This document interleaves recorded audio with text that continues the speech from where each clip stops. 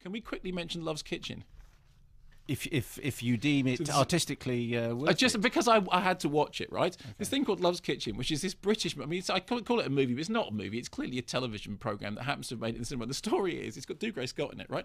Dougray Scott is a restaurateur, a cook, right? And at the beginning, there's a tragic thing that happens, and he loses his wife, tragedy, and he goes into a slump and starts microwaving things, right?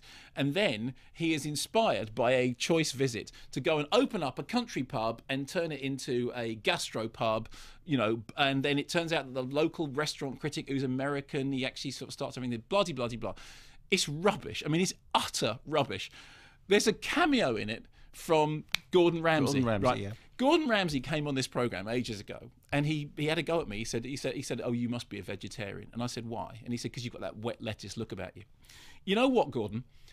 Every morning I can wake up, look at myself in the mirror and go, "Yeah, but I wasn't in Love's Kitchen." I mean, Gordon Ramsay, acting Gordon Ramsay in Love's Kitchen is a sight to behold. It is, it's like he's not actually human. It is quite the worst cameo acting I think I have ever seen. He comes in the room, right, and Dougray Scott goes, "Oh," in a Scottish accent, "Oh, Gordon Ramsay." And Gordon Ramsay goes, "All right," he's wearing a leather jacket. And Dougray Scott actually says, "Hey, your empire's really fab." And Gordon Ramsay goes, "Yeah, but your cooking's really gone down the pan." And then Gordon Ramsay goes, he says, "This has got to stop." And I was watching this I have to say, the temptation to reach for the stop button was almost overwhelming. I mean, there are a couple of good, there was Simon Callow's in it, and he's quite funny, but it is not good. And Gordon Ramsay go to the bottom of the class. "I can't cook, but man alive, you can't act. And I guarantee you, I could act being me better than you could." So it's a complete turkey. It is on every level a stinker. It's not going to see the inside of a cinema for very long. I mean, it's one of the, and then one of the central characters is American. Why? Presumably because somebody thinks there must be an American market for this.